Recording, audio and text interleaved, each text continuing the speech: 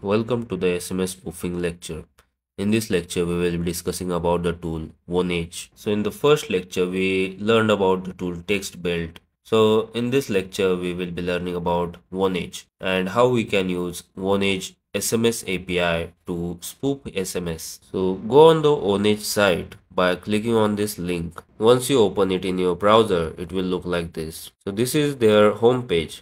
You can try Vonage for free. For the free trial, you get a credit of 2 euros. You can create an account by going to try it free. After verifying your phone number, click on yes and select Python and click on SMS. It will create a personalized account for you for using SMS API. After successful account creation, you will land on this home page. Now as you can see, you have got 2 euros for free. So this is our interface that we will be working with, especially in Python. So before starting, make sure you have a code editor in your PC. I have installed Microsoft's Visual Code Studio, which you can download from the internet. So here what we have to do is create a new file and select a file name you want. So as the file already exists, I will just rename it and create a new file. Click on create new file and we are good to go. Here we will paste our script which is given by Vonage. Make sure you have your Vonage account set up and ready to go. Click on terminal and create a new terminal. Here we will execute our Python commands. So go to your Vonage in your browser and make sure you open this page and Python. Here we have to copy the first command to install the Vonage tool in our system. Paste the command you just copied in here and hit enter. It will install the Vonage tool in your desktop.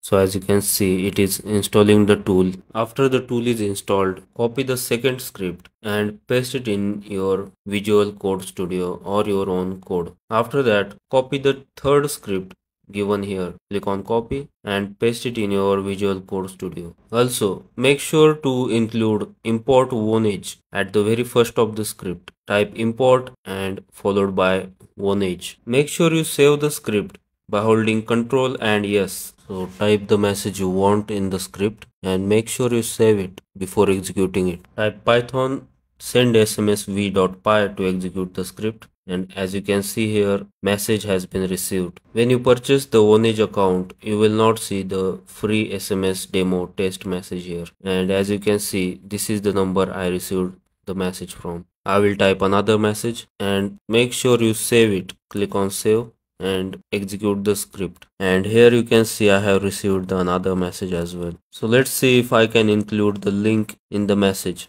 I will type https google.com and save the script, and if I execute it again, you will see I have received the link as well. So you know how this can be used for phishing purposes, and it lets me open the link. So that's it for this video. See you in the next lecture.